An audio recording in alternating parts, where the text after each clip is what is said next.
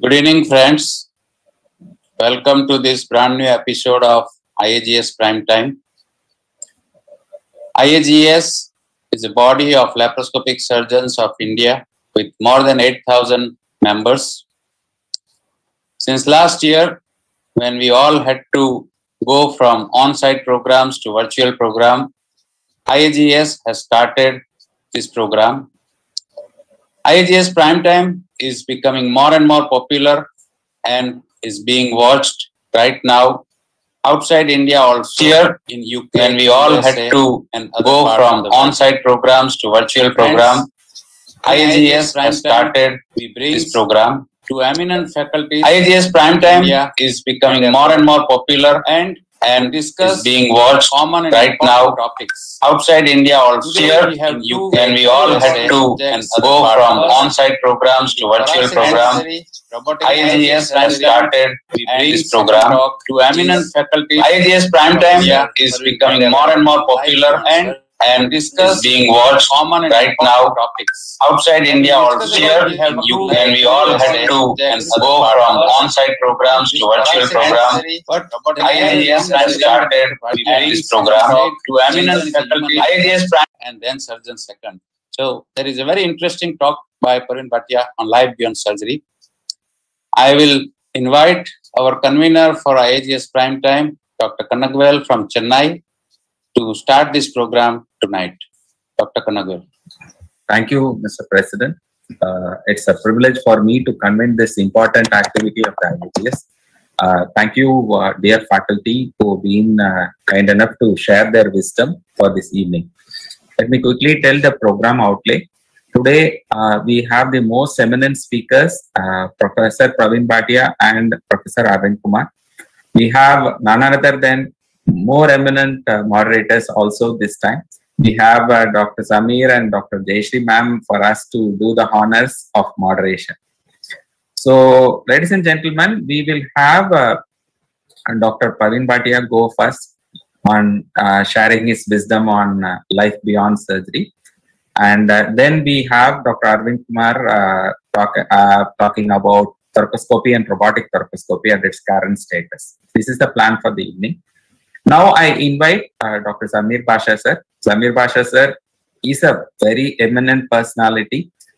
He is the chairman and the CEO of the Shanawaz Hospital, which is one of the very busy hospital, bringing in minimally invasive surgery from the early 90s to a Trichy metropolitan city.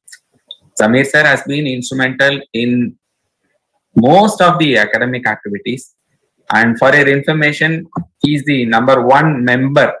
I would say the membership number of IAGES is #1, and he continues to be #1 in everything what he is doing. He was the past president and is currently the trustee of the senior trustee of the IAGES. He is the Governor General of the Rotary District 3000. And in fact, he has been kind enough in more than handling ₹500,000 for various COVID-related activities. And he is also part of various social welfare activities. The Pulse Polio Program Initiative, the Breast Cancer Initiative, and many other initiatives of the Rotary are very well handled by the Rotary. And in fact, right now, they are working on supplying the oxygen plants and the COVID supplies for the welfare of the most difficult areas. Zameer sir itself want a full half-an-hour time for me to introduce the activities of him. But then let us have Dr. Zameer, let us listen to Dr. Zameer and his wisdom on introducing Dr. Bhatia. Over to you, Dr. Zameer. Sir, I would request you to unmute yourself. Thank you, Kannagvel, for this nice words of introduction. I do deem it my pleasure and privilege to be amidst this elite crowd this evening. And Mr. President, the convener of this IAGES Prime Time, Dr. Kannagvel, and the speaker, none other than Dr. Parveen Bhatia, all the way from Delhi. And we have another moderator, my fellow moderator, Dr. Jayashree Todkar from Pune, and Dr. Arvind will be joining us shortly. We do have this topic on what is life without surgery? For us, surgeons, of course. And is there life beyond surgery? Well, for me, I do not know. Everything is connected, interconnected, intertwined, but still we do have all these other passion that we have in our lives. Like I used to love the writings of Dr. Parveen Bhatia. Every time he writes his monthly musings, and his writings to take me philosophically onto how to look at life fair and square, and how to deal with the patients who come to us and ask questions we think they are irritating us. No, those questions spring out of ignorance. And once we answer them, then we are free, they are free, and we all go scot-free. And the most important thing for any surgeon is to have a peaceful sleep when he gets back to his home. That is the most important thing. The moment I toss in bed, my wife asks me what has happened to the patient. She doesn't ask me what has happened to me. She asks what has happened to the patient. You might have done hundreds of thousands of laparoscopic surgery, thoracoscopic surgery, robotic surgery, but one small glitch here or there, you still toss in the bed. For all this, you need a balance. And the surgical program itself is a gurukul, where you learn with your teachers. You consider them as your gurus, because guru is the seventh ladder on from Adhyapak to the guru, where the guru himself dwells, leads the way, inspires you, motivates you, and he takes you along, taking your hand, and you go along with him. He is an inseparable part of your life. Besides that, we do have a lot of other passions, because every surgeon is an artist. You know why?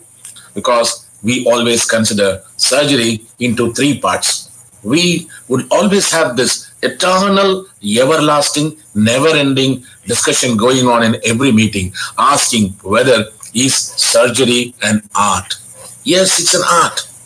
I would love to see Sunil operate on hernias. I would love to see Parveen Bhatia goes on his laparoscopy. I would love to see Kanagavel go about his academic work. Every day morning, he brings in all those lovely articles. I don't know where from he brings all this, but he has this passion to do that. And this is something that we do all have. And after which, in our meetings, I would love to see our President Sunil take on the mic and belt out melodious Kishore Das songs. And you know, that brings out the evening and the artist in him. So every art is different. The results of every surgery differs from surgeon to surgeon, because that depends on his artistry, how he goes about, how he respects the tissues, how he approximates them, how he takes out the dead tissues, and how he brings about puts back the life in those tissues. Besides that, we also know whether this is also a profession. Yes, it is a profession, because we need to have a living. We need to have a well-being of our family. We need to take care of our family. So this is also a profession. But whatever said and done, this is a calling. This is a divine work that we are doing. So all these are together. This is an art. This is a part of our living. And this is also a divine well-being. So divine calling. So we intermingle all of them. And Parveen, I have seen him, besides his writings, his gardening skills, and the way he blooms on the top of that smog that we have in Delhi. You know, that is something that we have together in Delhi, a combination of smoke and fog. So these together form the smog in Delhi. The pollution is so much so that in spite of that, he has taken his garden onto the top rooftop and above the smog, and he has his garden there. So this is Parveen's work, and of course Sunil's work. And our own founder president, the mentor, our own godfather, Professor Tahempa Udwadia, his passion is golf. And golf is something he dwells on. And whenever he invites me to his facility in Mumbai to be a faculty, he would write a formal letter, and in the postscript letter he will be handwriting himself, I promise you a round of golf with me after the work is over. So this gives me 4 hours of total friendship, kinship, relationship with our Professor Udwadia, where we walk along, we talk so much, we have so much of interaction to do. Not only that, Professor Krishna Rao, the father of endoscopy in India, the work that he does around the house, his house is a temple, he calls it. His wife, his children, his garden, where he waters his every flower, every plant himself. That is something to look at. And of course, our another pride, the President of India, the honorary surgeon to himself, is Dr. Pradeep Chaubey. His house is something that is more than a Salarjung museum. His house is something where you see a New York museum there. Every wall, every room, every part, nook and corner of his house is so very well crafted, very well adorned with paintings of Madam and the music instruments of his children. And even the washrooms have been so cleanly decorated. I'm not saying anything. Cleanly decorated with a lot of paintings. And this is something, it took me 3 hours to just go around his house and look at every painting in a hurry.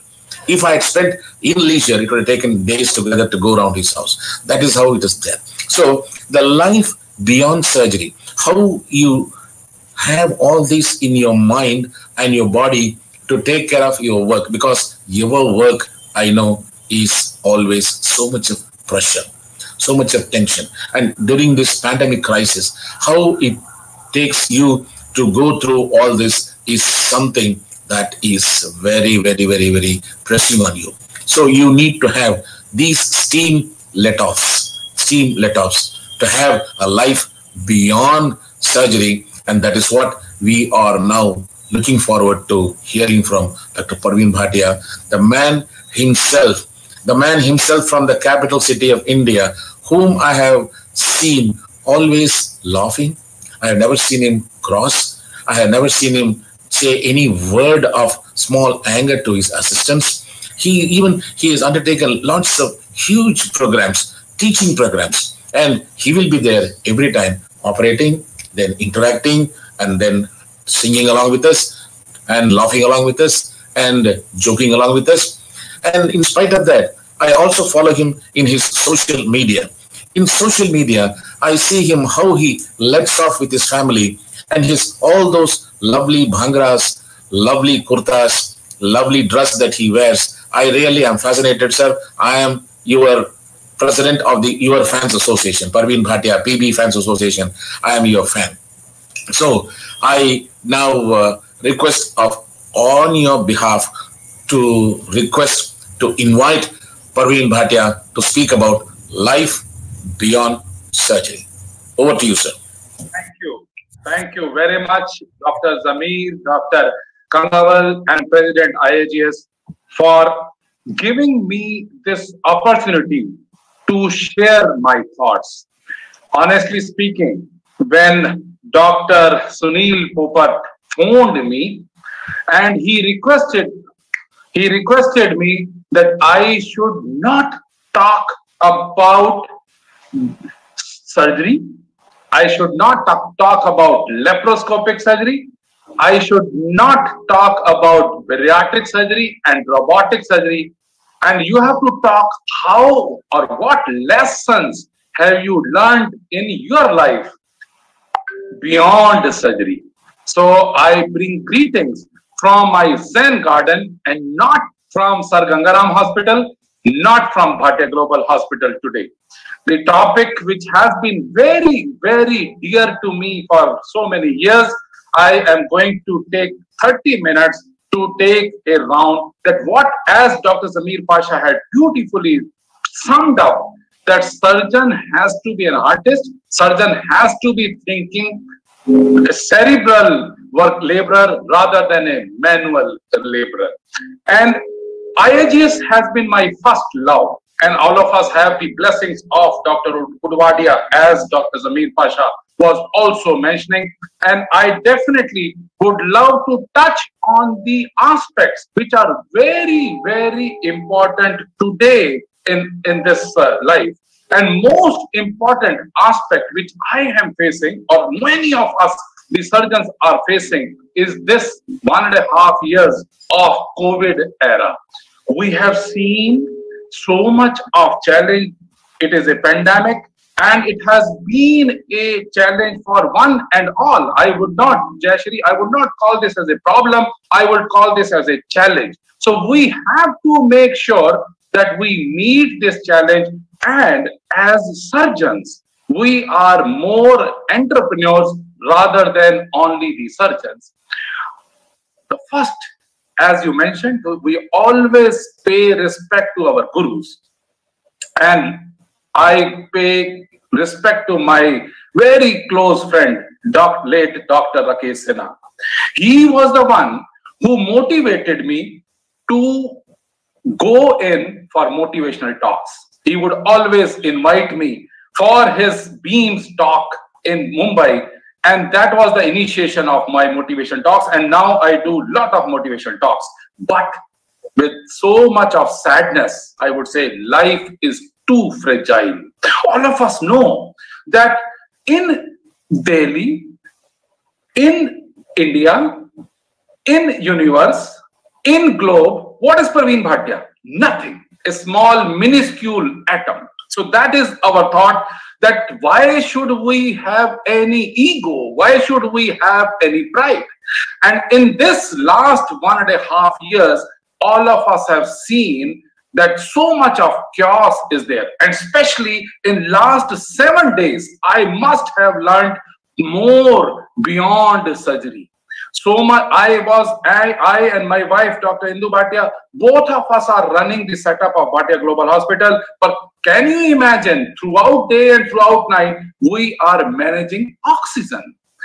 Once there are 5 vans which are going from one place to another to get the oxygen. So ambulances are used for oxygen cylinders and not for the patients. So it is all about finding the calm in the chaos. And I think this is very, very important, especially in our theaters also. All of us know that if we are doing some surgery and if we are keeping ourselves calm, calmness is superpower. If we are keeping ourselves calm, then we will not have any challenges during the surgery. And I always tell my younger colleagues that in cases of any crisis, one has to stay positive. And I have been speaking a lot about this topic of staying positive in the COVID era. So I think one has to remain positive and one has to believe in the calm mind. Calmness is superpower. I know it is very, very challenging. It is not an easy game to practice, but it takes time. And Lao Tzu had beautifully written, the best fighter is never angry. That means we are the fighters, we are fighting this situation, but we are never angry. If we are maintaining calm, then this enemy will also go off. I remember my first guru, Dr. J.P. Singh, I was the first PG. And can you imagine, on the board where we were standing, in his office, the board was there, this too shall pass away. And he's no more, but I pay full respect to him. And I believe that I have learned so much from him, apart from surgery, that this is ultimately giving me so much of results also. This too shall pass away. If we have such a minuscule entity, and if some challenge is there, then if we think that, yes, problem has come, challenge has come, but this will pass off. In the sense, all of us know that in 1914 to 1940, 22 million deaths, then 50 million deaths in Spanish flu, and so on and so forth. So many challenges have been there, but they have passed. Similarly, COVID era is also going to pass. We should definitely trust in God. And to be trusted is a greater compliment than being loved. To me, surgeon is very, very close to God. If we do any small mistake, the God kicks you on the ass. And ultimately, surgeon is very close to the God, and we have to have 100% trust on him. And that is the thing which is going to take us out of this challenging situation also. When any battle is there, then one has to think that every battle is won before it is fought. I would just quote a small story that when the Mahabharata was going on, then Krishna and Arjun went to the battlefield, and one day prior, that means preparedness, one day prior, and they found that so many trees were there. And early in the morning, they took the help of the elephants to fell down all the trees. Can you imagine? On one of the tree, there was a sparrow with 4 small little ones, and they fell onto the floor. The sparrow told Krishna, Lord, you are the savior of my children. You have to save my children. And the Krishna carried on smiling. He did not say anything. And immediately he requested Arjuna to give him the bow and arrow, and he shot the elephant which had fallen down the tree. But can you imagine, this arrow hit the bell, not the elephant but the bell, and Arjuna smiled. What is this? You are the best archer in the world, but I can kill the elephant, so give me a chance. But Krishna carried on smiling with so much of calmness. And next day, the war started, battle started for 18 days.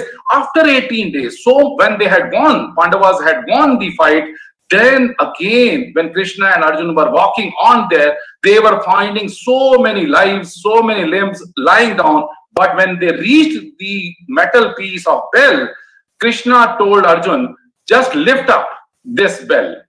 And would you be surprised? Arjun said, why? But he said, please do what I am telling you. He lifted the bell, and the sparrow with 4 little ones were underneath that.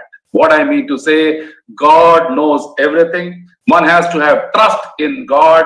One has to, then only we will come out. And I am absolutely sure that we have, all of us, all the surgeons have already learned in their lives that I can sleep when the wind blows. So we are always, preparedness is there, and then only we can manage our patients well. I remember Dr. Udvadia telling his PG again and again, how many times have you done gastroenterostomy? His PG, Dr. Ramesh Punjani, said, sir, I am the first year PG, I have not done one. No, how many times have you done your gastroenterostomy? His thought was, you should have done your gastroenterostomy in your mind 25 times before you go in for surgery. So what I mean to say, surgeons have been trained to do the preparedness before we go in for surgery. And life isn't about finding yourself. Life is about creating yourself. And all of us know that so many challenges would come in the life of the surgeon, but we should have the ability to adapt to change. For example, in last 1.5 years, all of us have seen that we have been doing elective surgery, but with a lot of caution, lot of changes. And last few days, when this second tsunami wave has come, then obviously we are not doing the elective surgery. So the measure of intelligence is the ability to change. And beautiful saying is that if you cannot go outside, go inside. I think this, if I want to give one message tonight, and this is the message, that we have to go inside, introspect ourselves. God has given us this time to go inside, see within. Happiness lies within, enemy also lies within. And once we go inside, and inside our home, inside our family, inside our family relations, then only we will be having the happiness. And I must pay my respect to another guru, Dr. Adas Chaudhary, who has been guiding me in tough times also, that enemy lies within. Happiness also lies within, but he is the person who has always been with me on my side whenever some crisis is there. And he has taught us that rather fail with honor than succeed by fraud. I think this is very, very important, especially when we start holding some positions. So we should be having those moral values. That is more important than anything else in life. Ultimately, as Sunil Popat was mentioning, that I said that when I was in class 9th, then I used to think that I should become a surgeon. That was wrong. At that time, I should have dreamt that I should become a good human being. I think all of us have to be good human being first, and then you can become a good doctor or a good surgeon. And Dr. Adas Chaudhary has been always pushing me to read as much as possible. And it is said that a person who won't read has no advantage over who can't read. So I would request you to finish off one book 1 week. And that will ultimately, please do not give the excuse that I am so busy, I cannot finish off one book. And as Dr. Zameer Pasha was also mentioning, that surgery is an attitude. For example, there are surgeons who are quality conscious and there are surgeons who are safety conscious. And there is a very thin line. I would say that safety is the avoidance of a negative outcome and quality is the achievement of a positive outcome. So we have to be very, very careful. And my one-liner is, there is safety in more safety. So whenever my surgeons, my younger surgeons are operating, I always ask them, have you given your 100% in this surgery or not? They say, oh, sir, actually, no. I say, no, that means you have not done your best. So you have to be made very, very clear in your heart that you have given your best to the patient, and then only the best result is going to come. The best post-operative care is in the operation theater only. So that one has to believe on. And as we were mentioning, in life of a surgeon, so many challenges come. So one has to carry on editing our life because it is your masterpiece. You are responsible for your life. You are responsible for what you have, and you are responsible for what you don't have. So this is important. And I remember when I was in school, I could just find out this photograph today. My principal, Mr. T.R. Gupta, he taught us the value of values. How? In class, I was the head boy in class 10th and 11th. He started a system called examination without invigilation. And we were surprised that how can it be in a school examination without invigilation? For 3 hours, the examination papers were given to us, answer papers were also given to us, and the teacher would vanish off. After 3 hours, he would come and then take the papers off.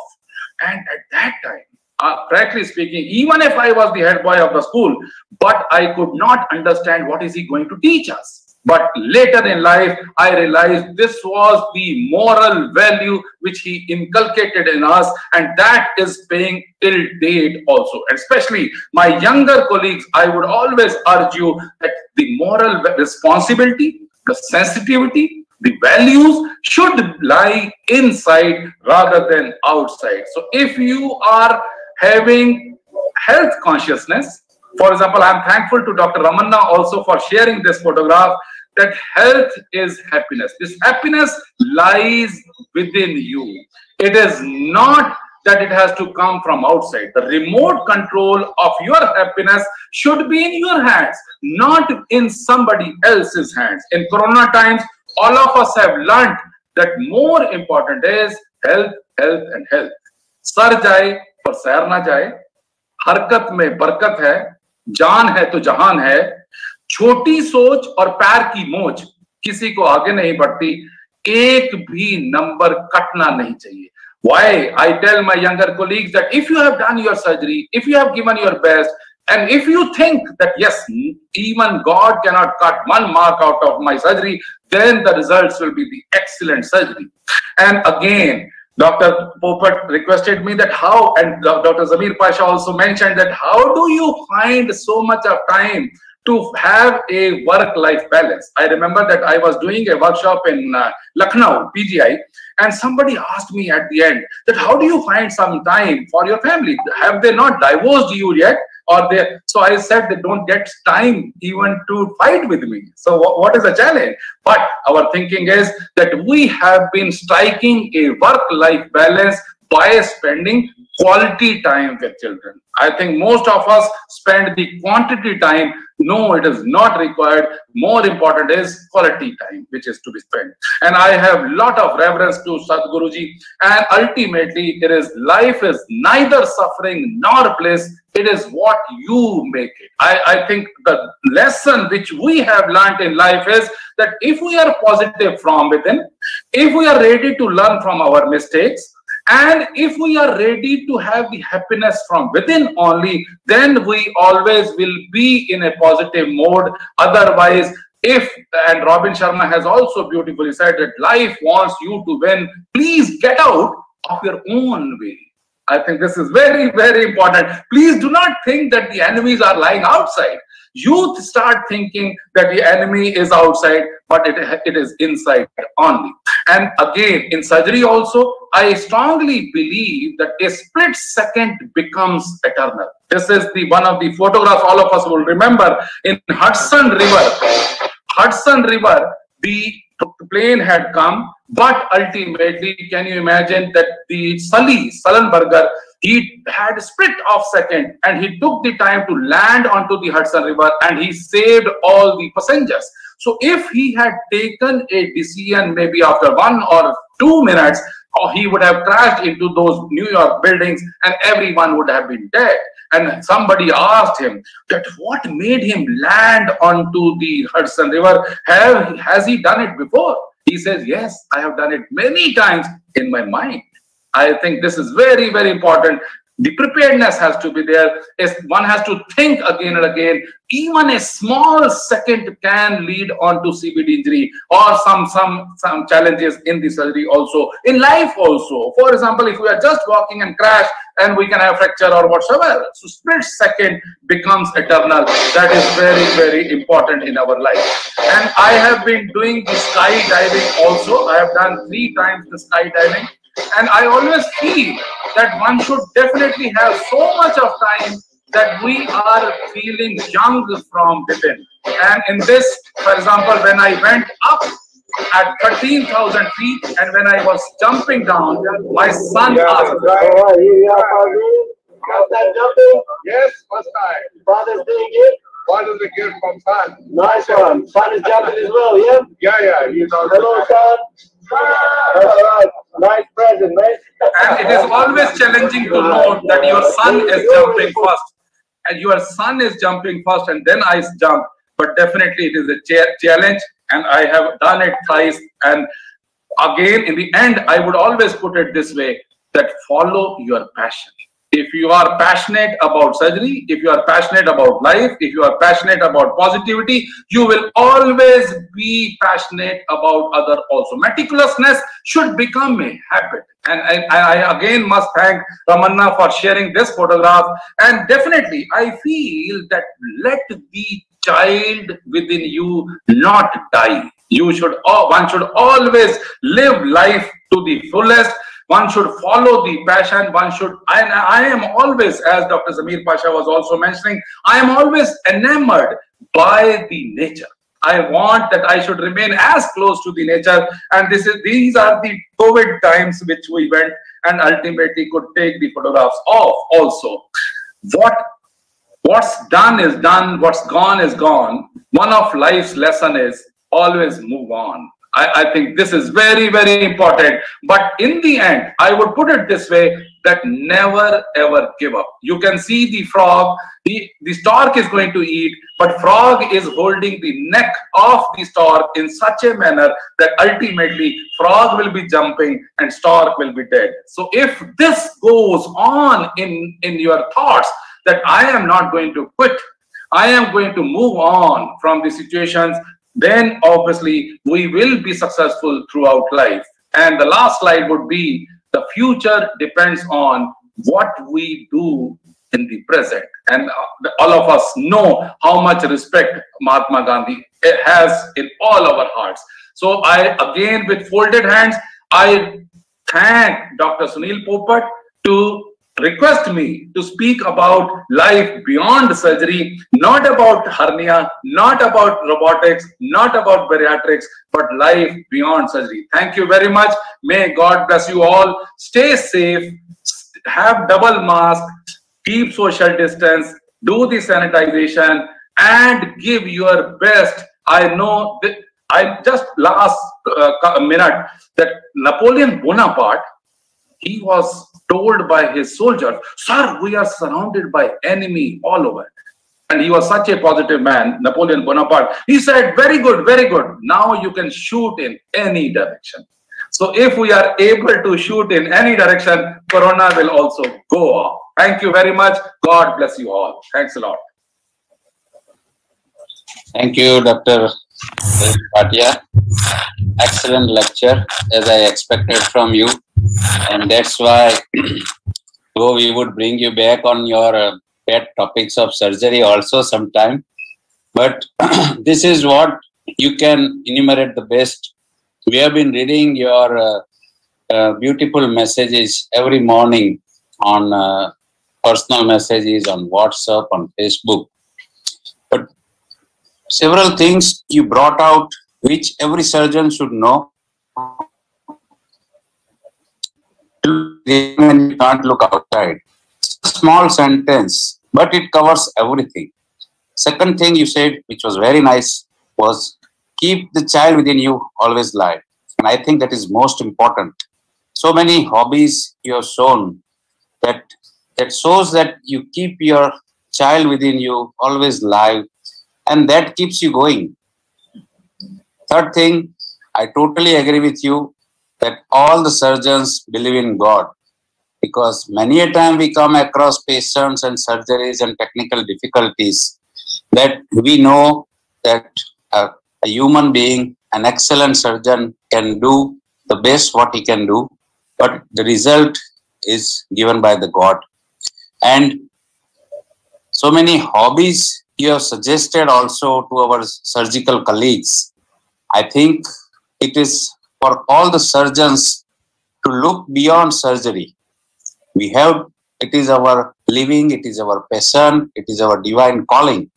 But in the end, it is our profession.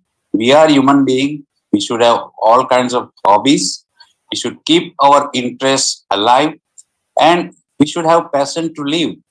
As our founder president, Professor Udvadia, has said and showcased so many times, that even at any age, you can still, suppose you have stopped doing surgery, you can still teach. You can give positive thinking lectures like what Dr. Bhatia just gave. And one thing Dr. Bhatia has told us, all of us, so many times, age is just numbers. Age is nothing but a number. Yeah. So thank you very much for coming on this podium and sharing your thoughts on life, making everybody's life more happy and more safe.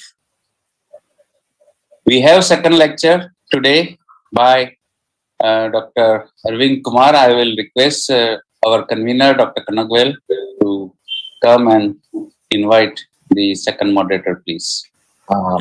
I would take 5 minutes of his time, sir. Can I request Zameer, sir, to ask few questions to Dr. Bhatia for till Dr. Arvind is getting connected? Dr. Zameer, sir, please. That was simply wonderful and wonderfully simple. That's a slide you can take for your next motivation talk. Great. You gave me 3 points, Parveen. One is just happiness. Joy is an attitude. So how you prepare yourself is the one that is more important. And you have asked us to gain wisdom by reading. And this goes on to tell one of my professors who always used to insist, what the mind does not know, the eyes do not see. That's very, very important. And thirdness, the family life. More importantly, you said you are very, very peaceful in a family life. So that also comes with my motto as to what fight and surrender. Right away surrender. Apologies, sorry. And you are in sync with your family. So that's only important. And now that Arvind is here. Arvind, can you hear us? Yes. Can you hear Arvind now? And so these are things, and we have got a lot of questions. But since questions we can take after this work. Is Professor Arvind connected? Yes, sir. Yes, sir. He's getting in, sir. Okay. Thank you, sir. Thank you, Pasha, sir. Thank you, Bhatia, sir, for sharing your wisdom here. Welcome, Professor Arvind, sir. Welcome, Professor Arvind Kumar, to IAGES Prime Time. Thank you for being here. Dr. Arvind Kumar, I know Dr. Jayashree will introduce in detail, but he is a very good thoracic, thoracoscopic surgeon. He is a very good teacher. He is a very good administrator, and he has been very kind to donate some of his time for all of us tonight to share his surgical experience, his wisdom, his thoughts. I'll invite Kanagwal to take this program further. Thank you, Mr. President. In fact, Dr. Arvind Kumar sir has been always, I've been amazed by the way of the time discipline and the work discipline he has been insisting on all of us when he was the national president of the ASI. In spite of holding the ambit of national president, he continued to do his school social work, which happens every week in Delhi. And he says everything should have its time and every work should not be deferred because of want of time. Thank you, Arvind sir, for joining us. Now I have the privilege of introducing the moderator for the evening, none other than the first bariatric women surgeon of the Asia, Dr. Jayashree Todkar. Dr. Jayashree again is one of the most eminent bariatric surgeons in this part of the country and nearby countries also. She has been best outstanding student of Pune University, done her MBBS and MS from Pune University. And of course, he has worked at multiple places, Gem Hospital, IRCAD. She has spent some time learning in the Cleveland Clinic. And she also has got her fellowship from the Gastro-Obeso Center at the Brazil. And later, she completed her IAGES, FALS, and became the examiner for the FALS Bariatric. And she is also a fellow of the most eminent bariatric surgeon, Professor Scopinaro. And right now, she is operating from multiple places, Apollo Spectra, Ruby Hall, and Pune Hospital. And of course, she also operates at Mumbai. And she has created one of the very eminent foundations on weight loss and obesity control, the JT Obesity Solutions and the JT Trust Foundation, through which she is doing a lot of important work on obesity management. Ladies and gentlemen, I now present Dr. Jayashree to you. Jayashree ma'am, you can introduce Professor Arvind Kumar. Over to you, madam. So, good evening, everybody. I hope I am audible enough. Thank you very much, IAGES, for giving me this opportunity to introduce one of the very eminent and prominent surgeons of India. So, he is the one who introduced thoracoscopic surgery at AIMS, that is All India Institute of Medical Sciences, in mid-90s. So that was the time when I was an undergraduate in BJ Medical College in Pune. Over the decade, his forte has made him experience of more than 700 to 750 cases per year, including all kinds of basic and advanced laparoscopic procedures. The gentleman who joined MBBS at AIMS and came out as the best undergraduate student of the year in 1980. The one who finished off his MS from AIMS again, and the journey of him becoming the faculty in 1998 and the professor of surgery in 2003. Beyond at AIMS and full of professional upliftment, pride and satisfaction. Ladies and gentlemen, this is Dr. Professor Arvind Kumar, who has introduced thoracoscopic surgery to India, as we said, in the mid-90s. From AIMS, the journey started. Now he is the chairman of Institute of Chest Surgery, Chest Oncosurgery, and Lung Transplantation, co-chairman at the Medanta Robotic Institute, Gurgaon. He used to be the former chairperson for Center of Chest Surgery and Robotic Surgery at Gangaram Hospital, Delhi, Professor of Surgery and Chest and Robotic Unit in the AIMS, founder and managing trustee for the Lung Care Foundation. Through social media, I also know him as a person who works for the climate change. So a person passionate about his work, not only in terms of the technique and the skills, but for advancements as a teacher to spread the knowledge and the skills, and his passion towards the society to make everybody's lung stay good. And I think in the COVID era, we have already understood the importance of our lungs much more than before. And of course, the oxygen, as Dr. Bhatia said, it is essential that we should be having gratitude. Today, I want to take this opportunity to say thanks to the air for giving us oxygen without costing anything. Over to now, the inspirational gentleman, Professor Dr. Arvind. Welcome, sir, to this august crowd of IAGES, the prime time. President IAGES, Professor Sunil Popat, Professor Kanagvel, Chairperson, Professor Jayashree Todkar, Professor Zameer Pasha, Pushpendu Mandal, Ishwara Murthy, and my Dr. Darshika Shah, Dr. Prachi Mahajan, and my younger brother, Dr. Parveen Bhatia. Namaskar and good evening to all of you. My humble and sincere thanks to each one of you, Dr. Popat, Dr. Kanagvel, and Dr. Todkar, for those hyperbolic words which we have used. I am a very, very small person, humble background, and continue to be a small person. And it's very kind of you to have given me this opportunity from this very prestigious platform, and also use these extremely generous words, which I don't know whether I'm worthy of, but nonetheless, very, very thankful to all three of you, Dr. Popat, Dr. Kanagvel, and Dr. Jayashree, for these extremely kind words. You've been very, very generous with the words. Yes, it's true that thoracic surgery has been my passion, and I'll just switch on the slides.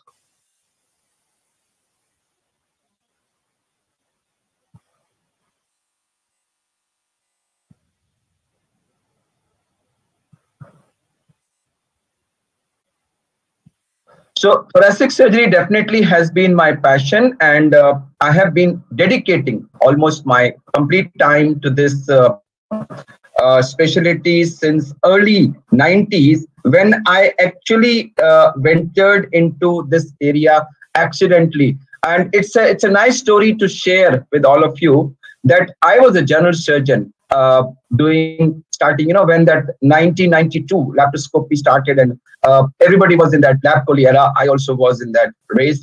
But the unit I used to work with, Professor Chattopadhyay, and who used to do esophagus, for which he used to open the chest. There was nobody doing thoracic surgery. So the medicine people, or the chest medicine people, sometimes needed a biopsy, and they used to request Professor Chatterjee, can you just open the chest and do the biopsy? And I started assisting him, and that's where some interest developed. And then I asked Professor Chatterjee, and therefore I dedicate this lecture to him, and because he is the person because of whom I entered this surgery. And he says, yes, Arvind, that's a good field. If you are interested, just go ahead. And credit to him that he held me from that early 90s till 2012 when I left institute, and till date, even today when I'm in trouble, I call him and I seek his advice. And it is because of a mentor like Professor Chattopadhyay that I am in thoracic surgery today. He encouraged me, he guided me, he supported me, he handheld me whenever I was in trouble. When I created complications, he consoled me, he brought me out of it, and he encouraged me to continue. And that's what has allowed the journey to take place. So I pay respect to this person and wish for his very, very healthy many more years. Presently, I'm at Medanta, as Dr. Jayashree mentioned, and this is the team of 6 consultants that we have. And with that, we have 4 DNBs. So I wish to share with, because there will be a lot of postgraduates also, or you people will be interacting. I'm happy to share that the DNB program, which was already present in Medanta before I joined, but was dormant because of absence of a consultant for 2 years, has been reactivated. And right now we have 2 seats of DNB thoracic surgery there. And so with 6 consultants and 4 residents and a whole lot of coordinators, physiotherapists and dedicated staff, I'm very happy and thank God to be sharing with you that it's today the largest thoracic surgery department, not only in terms of volume, but also in terms of the people who are working in that department. Big surgeons used to make big incisions, and then incisions started giving trouble. So when it comes to chest, we all know that the difference between a thoracotomy and thoracoscopy, that is in the chest, and a difference between laparotomy and laparoscopy, that is in the abdomen, is much more in the chest than in the abdomen. And one wonders why. And that's mainly because of the ribs. In the chest, when we make the incision, to put our hands inside, we have to separate the ribs, and that's what causes the problem in thoracotomy. And if you can do the procedure without separating the ribs, it's wonderful. So the solution was to bring in the thoracoscopy. Actually, in early 90s, we thought that we are the ones who are starting, but when we actually read, we realized that this was started way back in early 1900s and had been practiced extensively till 1948, when tuberculosis actually started being treated. So in the pre-ATT era, this was very common, but coming of ATT actually led to decline of the thoracoscopy, and it just continued to be done by few people for diagnostic purposes. But it was the addition of camera and the laparoscopy revolution which brought it. And of course, we all know the usual advantages which exist in laparoscopy, but are much more in terms of the volume or the amount. So pain difference in a thoracotomy, thoracoscopy, and laparotomy, laparoscopy is far more in the chest, and similarly other problems are also there. So we started with simple adhesiolysis, which used to be done in the pre-ATT era also. Then we started doing pleural biopsies, biopsies of the lung biopsies, wedge biopsies, resections, decortication started being done starting from stage 1 and 2 empyema, which I'll be sharing a video of, and later on stage 3 also. And then there were pioneers like Dr. Robiaro from Italy and Dr. Ralph Lewis from US, and then many others who actually went to lobectomy, which was initially feared, but then became a standard of care, pneumonectomy, segmentectomy, and then of course from the standard 4-port incision, people went to biportal, uniportal, then started doing various other procedures. And the latest addition is awake, non-intubated. So patient is awake, patient is not intubated, and he still do thoracic surgery. A lot of work coming from China. So today, what are the standard applications? So in Pleura, all these applications are there. Maximum applications even today are in Pleura, both for diagnosis of undiagnosed pleural effusion and for treatment of malignant pleural effusion. Lung, of course, from segmentectomy, lobectomy, pneumonectomy, wedge resection, and lung nodule dissection. All these procedures are being done. There is a lot of application in mediastinum in terms of thymectomy for myasthenia. Initially only myasthenia, then with experience with the thymomas also, various other masses, posterior mediastinal masses. Esophagectomy continues to be done by this method. And this was the thing. When people started applying it to the lung cancer, there was a lot of initial skepticism whether this is actually meeting the oncological criteria, as happened in all cancers in the abdomen also. So the record in chest was almost the same as in abdomen, except that the chest actually followed the abdomen by a gap of maybe 5 to 10 years.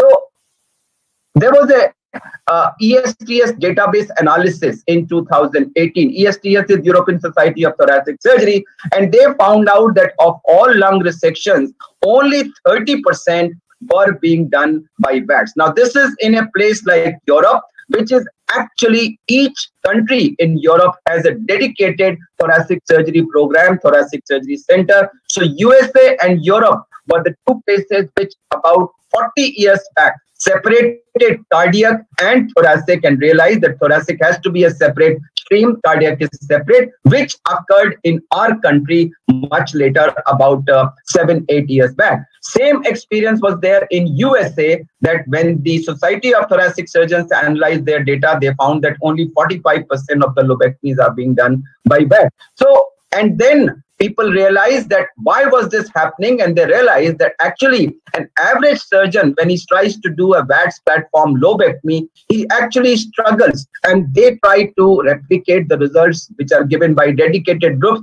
but it is not possible. So why it's happening? It's because of the 2D vision. So there is lack of depth perception, rigid instruments, poor ergonomics, and a very long learning curve. Now this was in places like US and Europe also, where so much of the thoracic surgery is being done, that even there today, only about 35 to 45% of all lobectomies are done by VATS. And then came the robot. But before I go to that, let me just show you in the thoracoscopy part, I deliberately wanted to avoid showing a lobectomy video because I don't want that this should be pushed in the general surgery.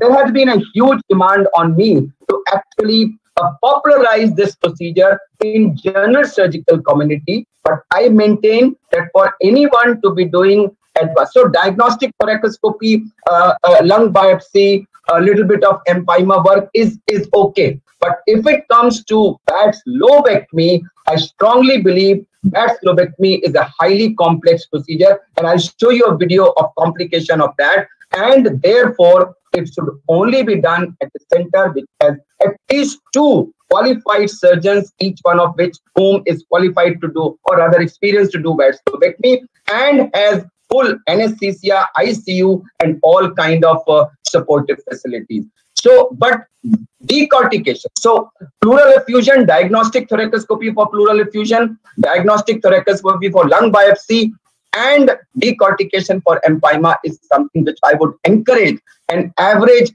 general surgeon. By average, I mean somebody who's not a dedicated thoracic person, a general laparoscopic surgeon, but with some experience of test, they should be able to do. So let me just now share this video.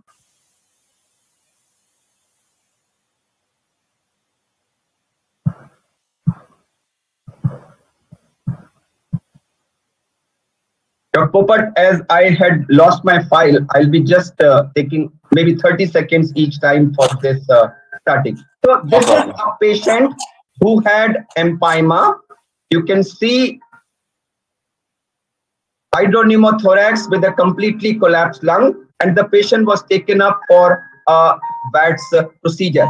One thing I want to convey very clearly here, because I want to encourage laparoscopic surgeons with interest in chest to be doing this procedure, and therefore I would share this knowledge that decortication and debridement, there are 2 terms which are used. Decortication means, debridement means removal of pus and flakes, removal of thickened visceral pleura, that is on the lung, removal of thickened parietal pleura on the chest wall, removal of thick pleura over diaphragm, and removing all the adhesions. And this is what gives you re-expansion. A lot of people go inside and just remove the pus and flakes from there, which is debridement. Dr. Arvind Kumar, we are not able to see the video. Are you playing the video? I'm actually not running it. I paused it. Yeah. Okay. So I was just wanting to focus on these points. So this is an important difference. When you go in and only remove the pus and flakes, it's okay procedure if the lung is fully expanded. Then this much is sufficient. But if the lung is collapsed and you have a thick pleura, thick peel over the lung, then you've got to remove that. If you only go in and remove the pus, this will not suffice. So we go inside. Now see this. This is a collapsed lung, and lung has got a thick peel over it. So this is how we start, that using either the cautery or the scissors, we make a cut in this layer. Now see this, what you are seeing, I'll pause here. So this whitish layer that you are seeing, sir, I am sorry to interrupt, sir. We are unable to see your video, sir. Unable to see the video. Even the Yes, photographs, even the Now? videos. You are Sir, please unshare the PowerPoint now, sir. Okay.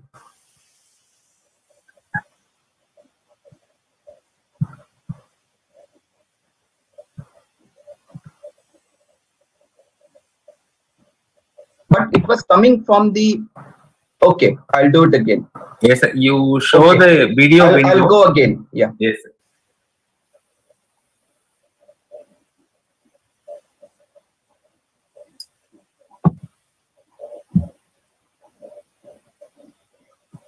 Are you able to see it now? Sir, we are seeing your file folder, not the video window, sir. play it now. I would request you to unshare this screen, sir, and then share the video player screen, sir.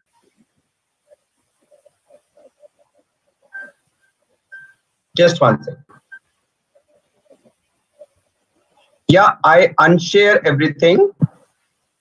Yes, sir. Now share the player screen, sir. Which media player are you using, sir? VLC or Windows? VLC media player. Sir, please share that window, sir. Go to share screen option and share your video screen, sir. Yeah, so this is my. Are you able to see the 3 videos here on the screen? Yes, sir. Okay, so I'm clicking one of the videos now here. Is it coming? Sir, this will keep us only in the folder page, sir. So please unshare this screen, sir. You can, when you press the share screen, please share your desktop itself, sir, so that whatever you see, we'll be able to see, sir.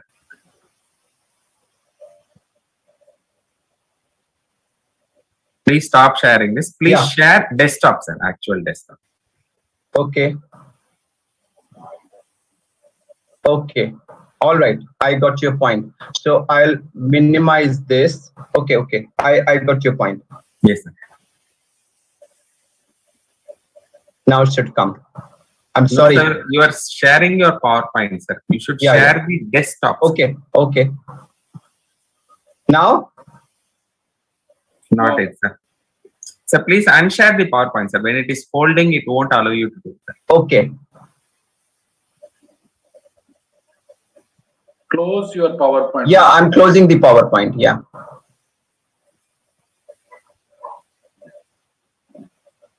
Okay. Close the PowerPoint. And now you go to the share screen option. Share your desktop share screen. Okay. Are you seeing the screen now? Yes, sir. Okay. So I now double click. Yeah.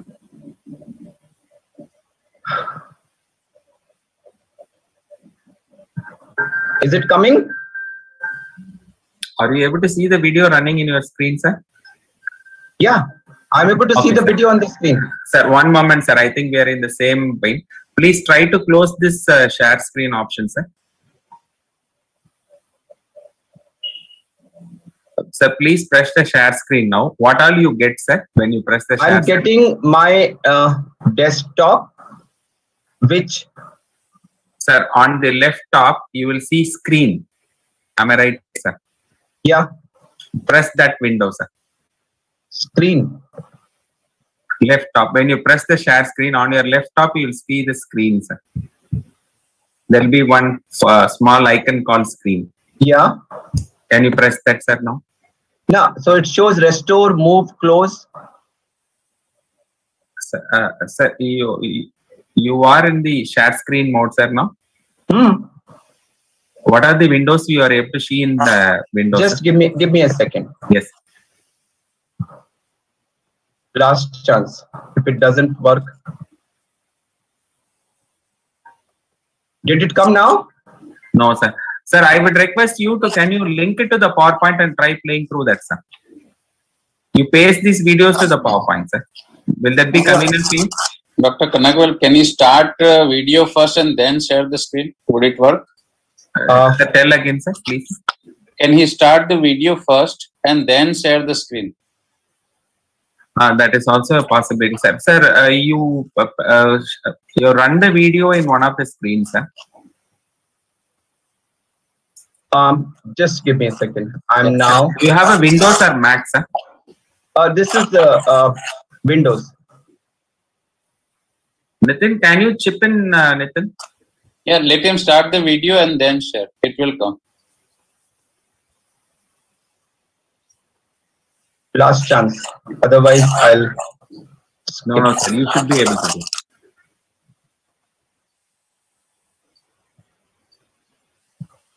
Sir, I would like to guide Dr. Please, Arvind here. Yeah, sir, you need to open the video first. Once the video is open, you can stop sharing the screen right now. Is it there? No, sir, you have to stop sharing the screen and you have to open the video first. And once the video is there in the background as a pop-up option, only then it will show in your share screen option. Okay, so I've closed all the windows. Everything now please open the video first. Okay, I'll minimize this. Yeah. I'll go to the folder and I open the video. Yeah. Yeah. Just Open pause it. Yeah. And now come back to the Zoom screen. Minimize your screen. Minimize this. Minimize this. Minimize it. Okay. Now open the share screen option and then can you, in the panels, there'll be a basic, if you see on the top. There you will see the option of the video of one of the windows. Can you see it, sir? Yeah, there is basic option, but is one of the options showing the video thumbnail where the video is there? Yeah. If you could you share that?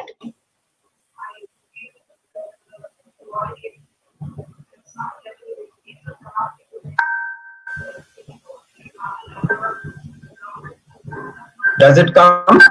So the screen has not been shared, sir. It needs to be shared. I think. I also follow him in his social media. In social media, I see him how he lives with his family and just all those lovely bhangras, lovely kurtas, lovely dresses that he wears. I really am fascinated, sir. I am your president of the Beaver Fans Association, Parveen Bhatia, BB Fans Association. I am your fan. So, but I think I'll skip the videos and go to the PowerPoint and complete that presentation. Yeah, I think so. Sorry about this. No problem. Life beyond such. What you said. Thank you very much, Dr. Zameer, Dr. Kumar, and President IAGES for giving me this opportunity. Dr. Kanagwal, your audio is coming to this.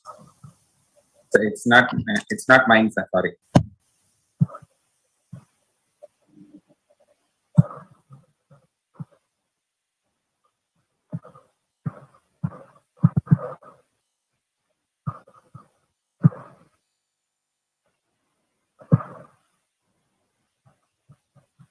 Okay. Are you seeing the slide? Are you seeing the slide? Yes. Please go ahead. Okay. I'm so sorry. I had kept robotic aorto bifemoral bypass, thymectomy, decortication, and pulmonary artery injury in lobectomy to be shown. Okay. So the problems in thoracoscopy were mainly related to these, and then came the robot for extending the possibilities of a human hand going inside. We all are aware, I'm skipping this, as to how this functions, the master console, the teleoperator, etc., the advantages which are there, how precisely we can think. But one thing I would like to mention, that the first point, access the inaccessible. This is something you really have to use the robot to actually believe how it allows you to reach the inaccessible areas. And the people who have experienced it the most and the best are the urologists who do the urethrovesical anastomosis right in the depth of the pelvis, where it was very difficult to reach with laparoscope. And I also experienced the same in doing an aorto-bifemoral bypass, where we suture a graft to the aorta and then bring it out, where also the normal laparoscopic suturing, no matter how proficient you are, is difficult, and the robot make it really easy. Of course, this allowed complex operations to be made. So in chest, many sleeve resections which were difficult to do by laparoscopy became possible by this. And there is a role of 3D vision, which is there. So when we were moving from thoracoscopy to robotic, there was a problem of vision because thoracoscopy was 2D. So everybody wanted 3D. And there was a problem of the rigid instruments. So everybody wanted flexible instruments with hand-like movement. So robot did provide 3D vision, but 3D vision now has come in laparoscopy also. But the additional thing in laparoscopy, in robot, is the instruments which have got a wrist-like function. So when you have a straight instrument and you move it, the whole instrument move. But here, that wrist function which is present at the end, which is shown here at the end of the instrument, actually allows you to do very fine. And of course, there are some other advantages like removal of tremors, surgeon comfort because camera is held, and a very steady camera vision, which were all advantages. And of course, it continued to have all the advantages. This was the video of the aorto-bifemoral bypass, where we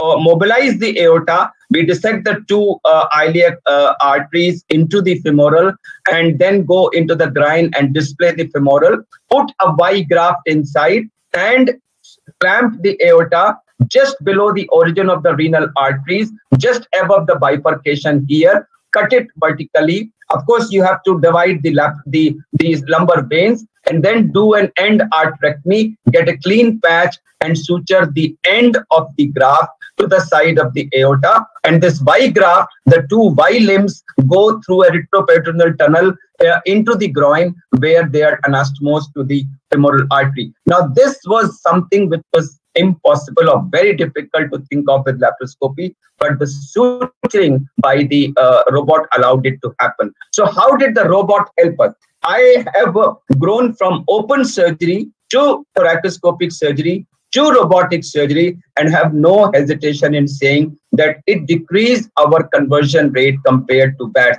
And this I can say definitely for thymectomy, where many cases where in VATS we used to convert like pericardial involvement, lung involvement, or other areas. But today with robot, except for major replacement of the innominate vein by a graft, where we still open, pericardial involvement, lung involvement, phrenic nerve involvement, all these can be managed completely by the robotic procedure. Of course, lack of haptics to my mind is still a huge disadvantage, although people say, and I also agree, that the better vision replaces for that, but the haptics is still. If there was a possibility of haptics, it would definitely make the things much easier. So what is it that we are doing today? So robotic lobectomies are being done. Dr. Sarfolio in US has the world's largest experience in lobectomies, but I must confess that having done open lobectomy,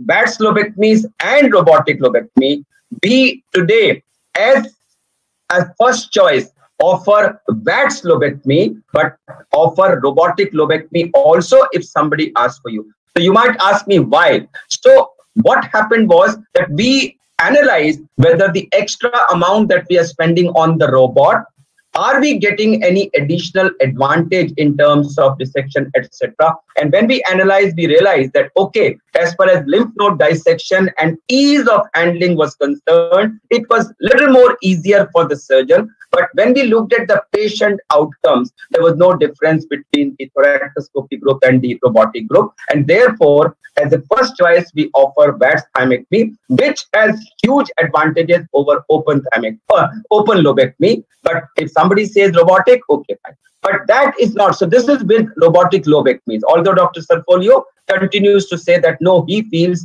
that this is better. Although hard data to say that robotic lobectomy is better than VATS lobectomy is still not there. But when it comes to thymectomy, I find a huge advantage. And having started thymectomies in 2008, today I'm not inclined to do any VATS thymectomy because I strongly believe that it gives you a much better dissection. Again, when it comes to showing a difference by hard outcome data, that is not yet there, but everybody who has done this procedure vouches that the clearance that you can do is much better. And when it comes to pericardial involvement, lung involvement, etc., it gives you much better option. Pneumonectomy, mediastinal tumor resection, mediastinal lymph node dissection, esophagectomy, and diaphragm plication are other areas that we do. This I wanted to show in the this thing. Another thing is that apart from doing the cases, we've also been regularly reporting it. So this is a report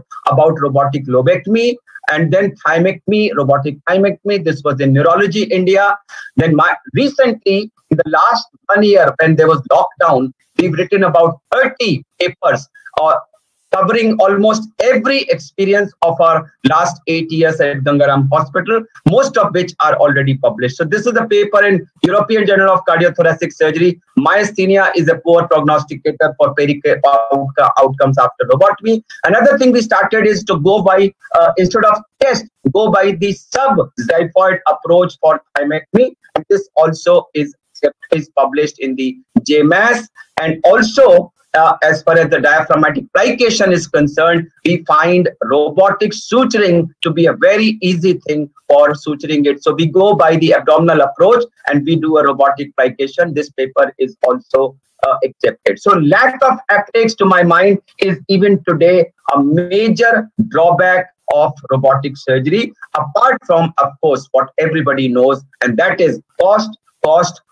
So it's a costly technology. There are benefits, but there are areas where you start wondering whether there is. So what I say is that when you have a simple, straightforward case, something like this, clear road, okay, thoracoscopy is the ideal procedure to do. But when you have a difficult case to do, where thoracoscopy may have a higher chance of conversion, then robotic is something that allows you a lot of procedures and complete them endoscopically. Now, a lot of things I'm told in the next few years will get added. So augmenting reality, firefly technology, single incision, miniaturization, and virtual reality being included into the robotic system. Then integration of the patient data, ultrasound, CT, MRI, etc., making a virtual patient, doing a virtual surgery, and then doing it on the patient. Or there are 3 or 4 new robotic systems which are on the horizon, which actually should be rolling out in the next year or 2. So there is one from Medtronic, there is one from Senhance,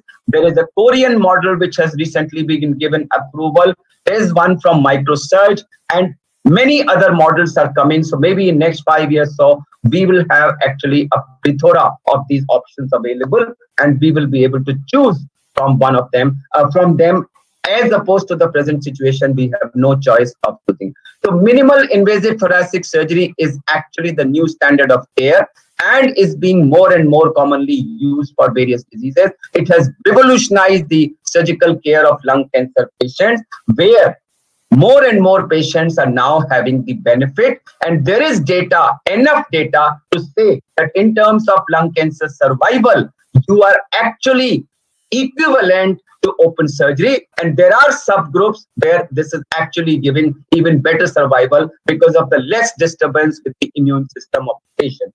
Robotic thoracic surgery is an evolution of VATS. Current evidence does not point towards any major outcome advantage for the patient, whether it is robotic lobectomy or thymectomy, between the thoracoscopic and robotic approach.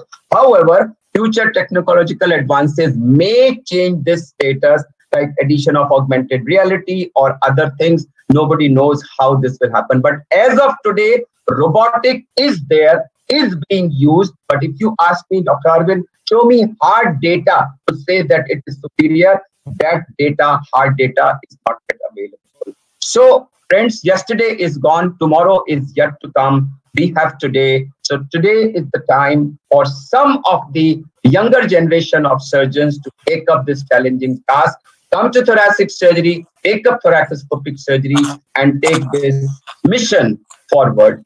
Dr. Popat, Dr. Kanagve, Dr. Jayashree, and others, thank you very much. And my humble apologies. I apologize for this confusion. Actually, I had some problem with the hard disk where all these videos were linked, and I did this jugglery in the last half an hour where Parveen had kindly interchanged the data, but unfortunately the jugglery did not work. My humble, sincere apologies for this mess up. Dr. Popat.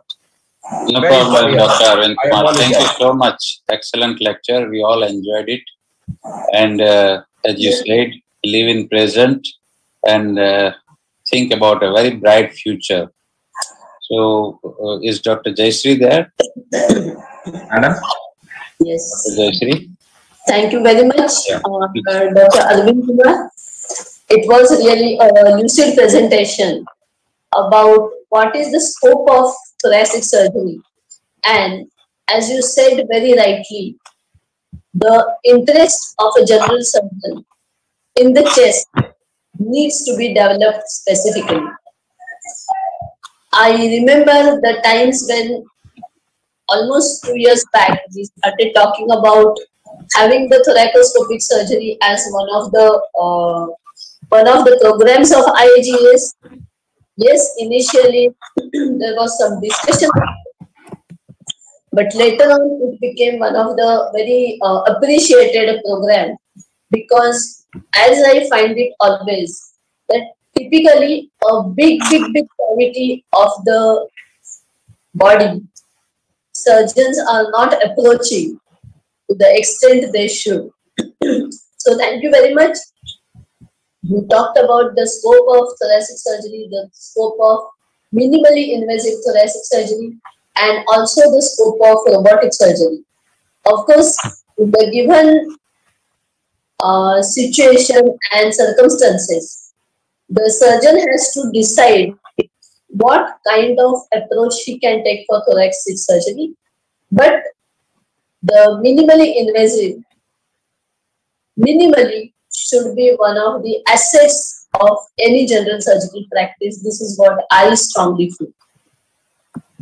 Not only the malignancies or the diseases, but as a person who initiated a big long 10 years of career with trauma surgeries, I think it is also one of the big avenues where a thoracoscopy can help us instead of going for a very big incision and then finding out something small in one of the corners and just making the patient more in pain because of the incision than of the disease itself. So thank you very much, and I hope a lot of people, surgical students and the minimally invasive surgeons also, will find a good interest in chest. We have received some questions from the audience. The first question is, can I just take 2 minutes more? Can you hear? Yeah, can I just take 2 minutes more? Please. Yeah, so since a lot of residents and younger colleagues will be there, I just want to clarify that a lot of people have this notion that thoracic surgery as a career has no future. There are not enough cases. There is not enough scope.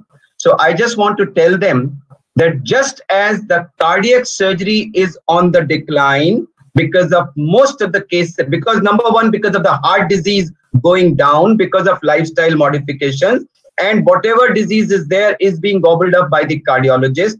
So therefore the cardiac work is less. Just the opposite is happening in chest because of our wrong actions, the way we are ruining our air and environment. So we continue to have tuberculosis, infectious diseases, and all other diseases of the third world, but are now having a huge load of lung cancer. And I'm sorry to say that today, lung cancer has jumped to #1 position as far as the cancer is men is concerned. And we are seeing now 50% of our cases being in non-smokers. So in future, there is going to be a huge load of chest cases. And if somebody develops interest in this field, of course, there is hard work. There is a teamwork. It cannot be solo work. It's a wonderful career to choose. Dr. Jayashree, thank you for this time. So the first question to you is, what is the post-surgery recovery time for thoracoscopic surgery? So, the recovery time depends on the approach that you have taken and also the procedure that you have done. So, suppose I have done a thoracoscopic pleural biopsy, the patient will be going home the next day. And if I have done a VATS thymectomy, or VATS I don't do, but robotic thymectomy, the patient goes home at 48 hours. And if it's a lobectomy, the patient goes typically at about 4th day. So most of the stay is between 2 to 4 days after any thoracoscopic or robotic surgery. The next question is, what are the complications associated with these procedures, and has COVID affected it? Has COVID affected it? So complications associated with the procedures again depend on what procedure. So when you say take pleural biopsy, there is hardly any complication. When you do lung biopsy, there could be air leak from the lung, which depends on what is the status of it. If it's a normal lung, you've taken a nodule, nothing will happen. But if it's a diseased lung and you biopsy, there is a possibility of air leak. When we do lobectomy, the biggest and most feared, and I was very keen to show that video where I was doing a VATS lobectomy and I was doing a dissection on the PA. I passed a right angle, I opened it. I should have stopped there, but I thought, okay, let me make more space. I opened it further and put the artery burst, and you had a huge splash of blood coming from there. We had to immediately convert. So this video I want to show in every presentation to tell people VATS lobectomy is not something which should be done at every center. So lobectomy, you have air leak, you have bleeding, and all kinds of complications. So the complication list in chest is huge, but you work hard, diligently, and I would quote the often quoted statement of Dr. Bhatia, that the time for post-operative care is on the table. I saw this about 20 years back in a conference in Delhi, and I have just engraved it in my mind. The time for post-operative care is on the table. So more diligent you are on the table, lesser post-op complications you would have. Coming to COVID. So COVID has given a new list of surgical complications. So the people who are having this lung involvement, some of them, it's just pneumonia, which reverses with or without fibrosis. In some people, that pneumonia goes to the stage of lung necrosis. So they develop necrosis of the lung. They develop a bulla-like lesion, which ruptures. And about 10% of these people who are in the ICU are developing pneumothorax, requiring chest tube. Some of them develop persistent air leak, and we are operating on them. We've operated about 10 cases, but they have a very high incidence of post-operative fungal infections. So COVID is giving rise to these lung problems. Otherwise, if you operate any other surgery, the patient develops COVID infection post-op, it's a very serious situation. And that is why in the current status, for the last almost 10 days, we have stopped all our elective surgery.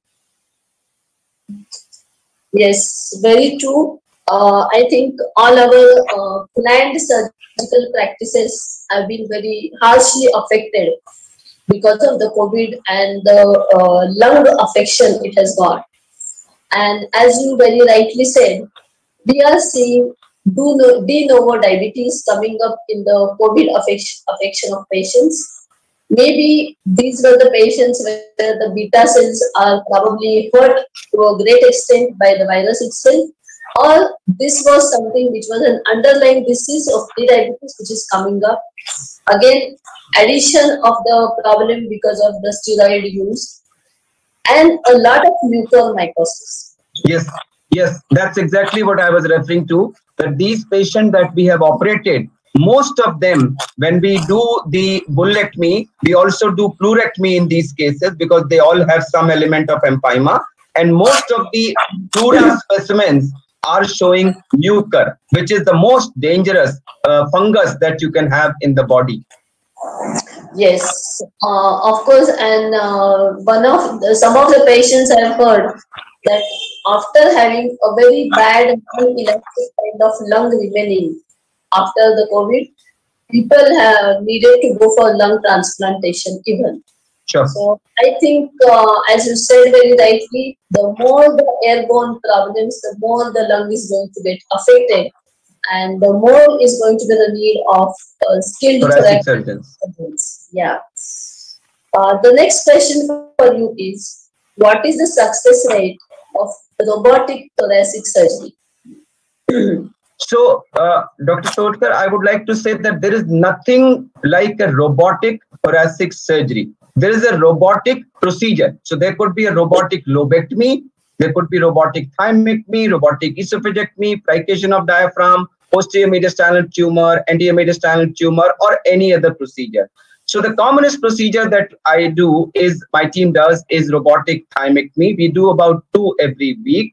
And by grace of God, the problem rate is very, very low. And the reason for that is that most of these patients have myasthenia, and we spend a lot of time with our neurologists. We send these patients to neurologists and spend a lot of time to control their myasthenia before surgery, before we take them up for surgery. So the more time you spend in controlling myasthenia before, the better is the post-operative outcome. Otherwise, they could have bleeding. So there has been about 1% incidence where patients have required re-exploration. We've had a couple of cases of abnormal, aberrant thoracic ducts passing through that area, leading to minor chylothorax in the post-op period. And there have been some cases of post-operative arrhythmias because you handle the pericardium quite a lot. But otherwise, by and large, it's been a very safe procedure.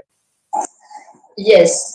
When we are talking about thoracoscopic thymectomy in particular, in the myasthenia gravis, I would like to mention that one of my papers about bilateral thoracoscopic total thymectomies for myasthenia gravis, this I presented in Texas in 2003, and where I got the award for kind of innovation in SAGES.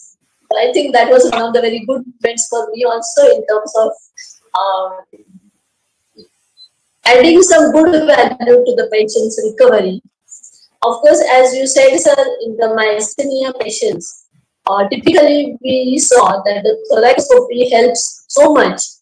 But the quantum of anesthesia relaxants goes down to a large extent, which can really extend their ventilation time.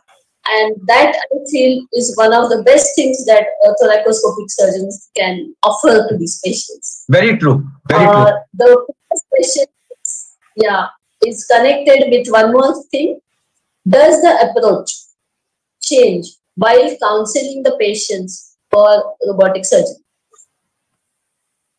Sorry, approach change means, so when, suppose I have a patient for lobectomy, I will tell them that, okay, so first I decide whether the patient is fit for keyhole, or, so no, it's a huge mass. If it's a 10 centimeter mass, there's no point in my wasting time on thoracoscopy, because at the end, I'm going to make such a big incision for taking the specimen. Or there is any invasion of pericardium, those kind of things. We always go for open surgery. So first we decide whether we are going for open surgery or what.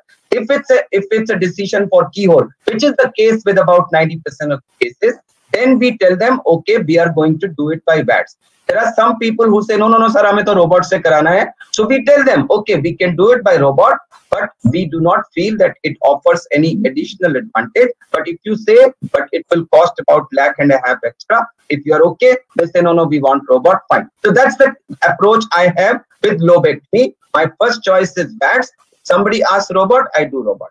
But opposite is the case for thymectomy, where I'm convinced, 101% convinced that robotic is a far superior approach, because I've done open, I've done VATS for almost 10 years and then shifted to robot, and I know I do a better job with robot. So I tell them, and even if there is a problem of money, we have some agencies from where we try and arrange the money and do robot and not do VATS at all.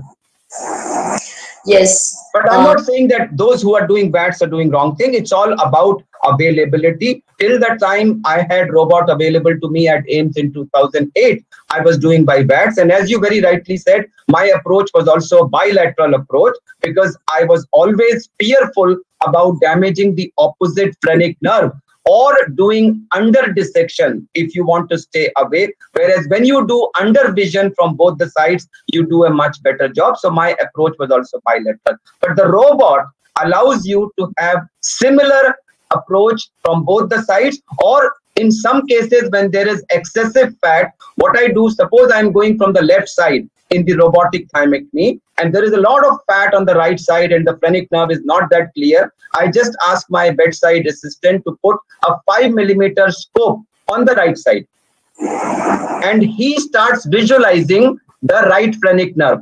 So he becomes my eyes and I operate. So he says, sir, और आगे बढ़िए, अभी phrenic nerve बहुत दूर है. So I move further. Sir, और अभी बहुत दूर है, sir, अभी बहुत दूर है. And then when I reach there, he said, sir, बस इसके आगे नहीं जाना. Don't go beyond this. So he guides me, and under his vision, I do a throw. So it's just a 5 millimeter incision on the opposite side. This also we have reported in the literature. Yes. Thank you very much for the tips. How to make the things more easy and more safe for the patient and of course for us. The last comment which I would like to make here is, it was great talking to you, no doubt about it, and you shared all your good experiences and words of wisdom in terms of a big cavity of the body which was actually left out from surgical practice for many years. Not for all but many surgeons.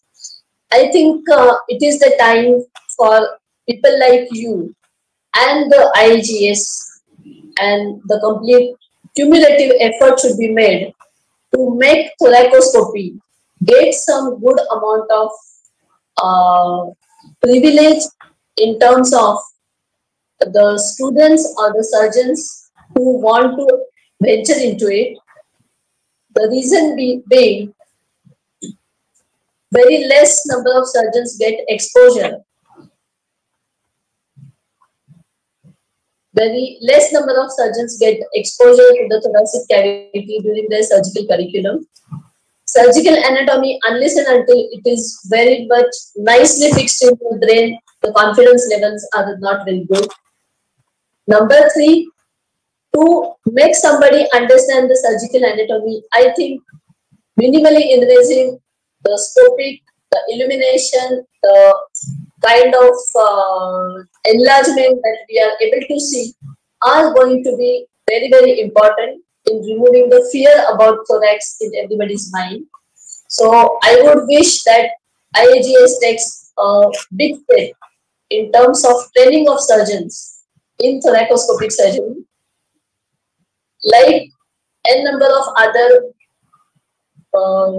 enthusiastic surgeons, I would be loving to be a part of this story. And I think people like you should take the lead in this. Thank you very much, Dr. Sunil Popat, Dr. Kangaven sir, Dr. Zameer Pasha, Dr. Praveen Bhatia, and Dr. Arvind Kumar, the complete Docplexus community and the IAGES for giving me an opportunity to have a wonderful evening today. Thank you very much. Thank you, Jayashree, for a nice discussion.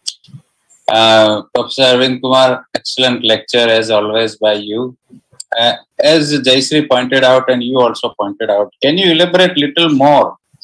How can we train more laparoscopic surgeons into thoracic?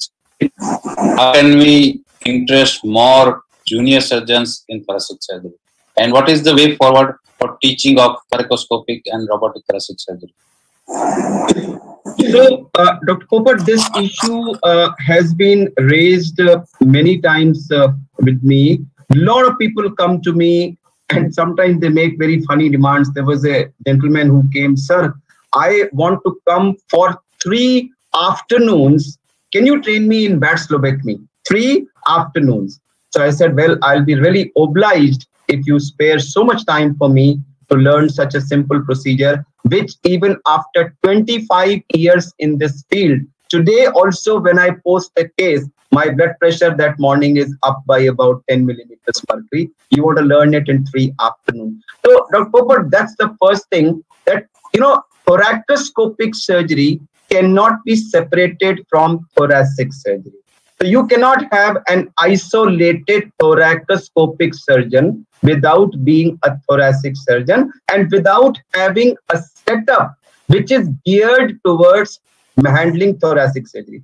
How do I set up? So when we need, what do you need? You need cases.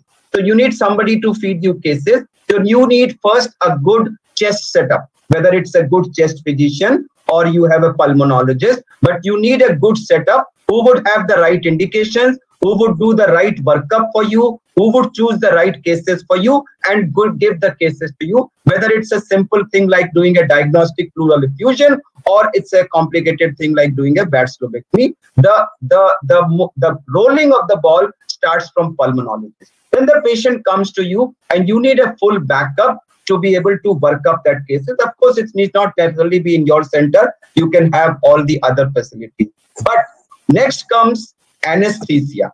So this is one part which is always missed out. People say, okay, I'm getting my surgical team trained. So I'm part of this group called Asia Thoracoscopic Education Program, which was started by a senior thoracic surgeon from Korea. It covers all the Asian countries. And before COVID, we used to have every 3 months a program to bring young surgeons from different countries and train them. And I asked them to do a study. This was done by COVIDian. I asked them to do a study that please find out in the last 2 years, all the surgeons that you have brought, spent so much money and trained, how many of them have been able to start the program? And the number was less than 5%. And why it happened? They got trained, they were very excited, but they went back. They did not have the support of their administrators. So there was money issue. They did not have support from anesthesia. So they said, abhi to hamari training, and the program fizzled out. So you need a good anesthesia backup. Sometimes there will be problems. You need blood bank, you need ICU care. Once you have this entire setup available, everybody willing to work as a team, then you are ready to roll off as a thoracic team. There you would start with open cases, small cases, and having had a training. So you need training of anatomy, but it's not just anatomy. You also need training of physiology. When you handle lung, when we do thoracoscopic surgery, Dr. Popat, one lung is down. The side on which you are operating, that lung is down. Patient is on one lung. Now this changes the whole respiratory dynamics. And unless you understand the respiratory dynamics well, and your anesthetist understands it well and can manage it, patient can have problems. And that's precisely the why many centers started but could not sustain. I could sustain at AIIMS because I was blessed with the excellent anesthesia and the chest and the ICU and the blood bank backup and of course the residents who were there. And the same thing happened in Gangaram, and fortunately the same thing now is there at Vedanta. So first thing I would say, Dr. Popat, is that whoever comes into it needs to have a full team to start this program. And he would not be calling himself a thoracoscopic surgeon. He has to be a thoracic surgeon first, who of course will do mostly thoracoscopy as I do. I don't call myself thoracic or robotic thoracoscopic surgeon. I'm a thoracic surgeon whose niche area is keyhole surgery. So this is how I would go. So people will have to show interest. They will have to be keen and willing to dedicate time and take it up as a important part of their activity, supported by administration, supported by anesthesia, supported by their chest team. Then this will kick off. But isolated person saying, oh, I want to do thoracic. No, I'm not going to do open. I only want to do thoracoscopic surgery. Dr. Popat, that cannot. Absolutely. Thank you, Arvind. Thank you so much for your clear views. And with this, before we conclude this session, I would like to invite all of you and all the listeners for IAGES 2021, which is from 7th to 9th May. It is virtual, and we have with us organizing secretary and who is also our honorary secretary, Dr. Ishwamurthy, to give brief details about the conference. And before that, I'll request Anagwell to take the program further. Yeah. Thank you, President sir. In fact, it was lovely to hear the spiritual part of the surgeon's life and what next for the surgeon's armamentarium. In fact, it was a real blessing. Arvind sir put it across. Like life is not easy, but then if you are willing to go the extra mile, then the future is yours. Thank you, Arvind sir, for giving a very curt and very firm message for the youngsters who are willing to work and who are willing to go the extra mile. Thank you so much for joining us and enlightening us the wisdom of thoracoscopic surgery here. Yes, sir, please. My sincere thanks to each one of you. Trust me, it's been a real pleasure for me to be interacting with all of you. Particularly, Jayashree made the interaction so lively, so interactive, and so in-depth that, normally it's rare that I have so much of discussion. It's usually a monologue. So it was indeed a pleasure to be having a dialogue. And I'm indeed grateful to Dr. Popat, Dr. Kanagvel, Dr. Zameer Pasha, Dr. Ishwamurthy, and of course, Jayashree, and everyone in IAGES. And my humble apologies for this mix-up about the video. My apologies. Thank you, Thank you so much. Thank you. Thank you, Bhatia sir. Thank you, Zameer sir, and thank you, Jayashree madam, for making this a very, very lively, one of the best prime times we have ever heard. Now let us listen to our honorary secretary for his views, and over to you, Ishwar sir. Thank you, Kanagavel. Thank you, Mr. President. I think we had everybody, all the viewers will agree. We had, thanks to the IAGES Prime Time, Season 2 and Scene 3 today. Actually, we had a double bonanza. And initially, I think Parveen Bhatia was so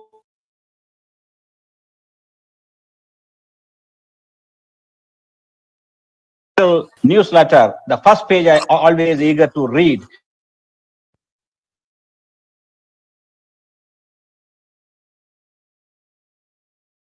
He said, yesterday is a history, tomorrow is always a mystery, today is the best present. I think you not even you say you nailed it so well to in everybody's mind today, Parveen sir. Thank you very much. Jayashree, thanks once again to bring in Professor Arvind Kumar and his superb lecture. I admire his simplicity. I think the pearls of wisdom in the field of thoracoscopic surgery, all the residents should listen to him. He said the importance of the teamwork, adequate training, the right temperament, but tools do matter. I understand. I think your perseverance with your team doing the subxiphoid robotic thymectomy, proceeding in the JMAS.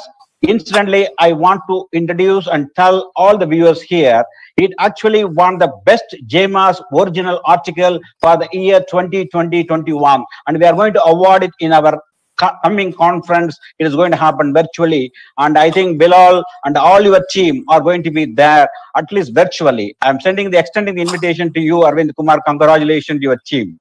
So, as our president said, because of in spite of the COVID, we are doing our academic endeavors. The online FAGs is ongoing.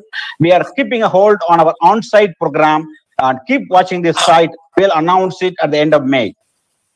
And once you go to the website, which is updated every week, you will see the way how to join the online FAGs. And if you do that, then we'll be seeing the next year, February, in Rajamundry for your colorful convocation. As I said earlier, in this real world of COVID, we are right in the eye of the storm of the COVID pandemic. So we have to go and take the IAGES 2021, which is a very major international minimal access surgery conference, to virtual world with a real academic happening.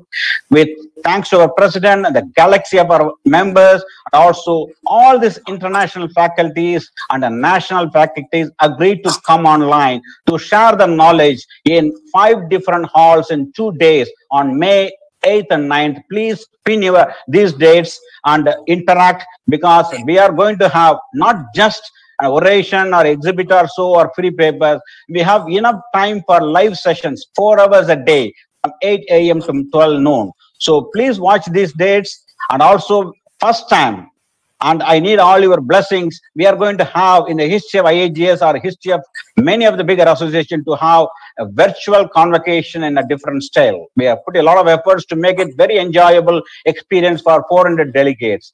So Friday evening, that is 7th May, 6 p.m., we are going to have the inaugural ceremony and convocation.